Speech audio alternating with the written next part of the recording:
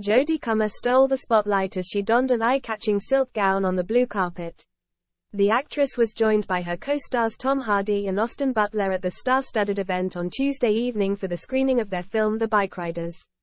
The 31-year-old stunned in a custom-made Vivienne Westwood gown as the on-screen star posed up a storm while showcasing her toned physique in the sensational number. She rocked a burgundy corseted dress which gave a glimpse of her cleavage and featured a draped satin skirt. The Killing Eve star gave herself a couple of extra inches of height with a pair of strappy gold high heels.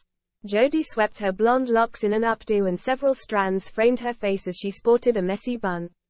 The BAFTA and Emmy Award winner kept her makeup minimal with a sleek smoky eye, a pale rouge lip and pink blush to accentuate her cheekbones.